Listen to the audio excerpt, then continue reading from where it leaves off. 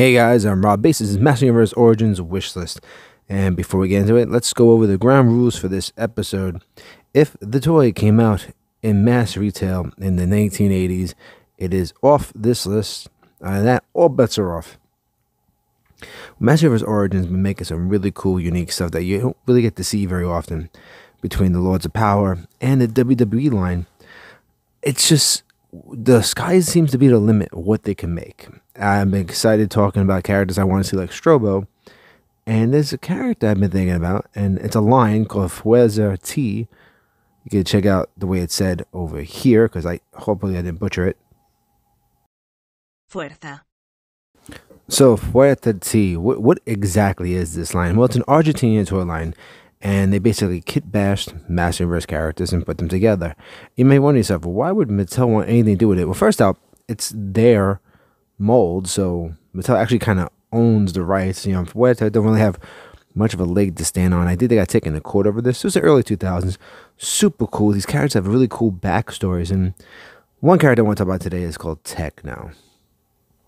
So Tekno is like this hybrid robot humanoid being, and if you look at him, it's basically trapped your arm, regular He-Man body buck, and a Zodak head. I mean, there's nothing that they can't do. Honestly, you could just make this figure yourself, literally right now. But how cool would Master Universe Origins be if they could add characters like Tekno to the line?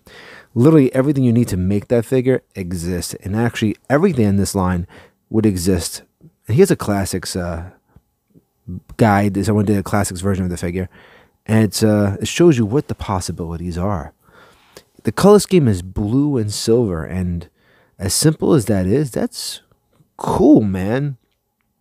Having another cosmic enforcer that's half robotic, almost like a Terminator RoboCop kind of character called Tekno to be with Zodak and the armed forces like that. Who knows where you want to put him? You can even make him a villain if you want. You can do anything you want. And I love the idea of this character. It looks so cool. And there's so many more of Fuerza T. We'll get to them eventually in the line, and we'll talk more about these episodes.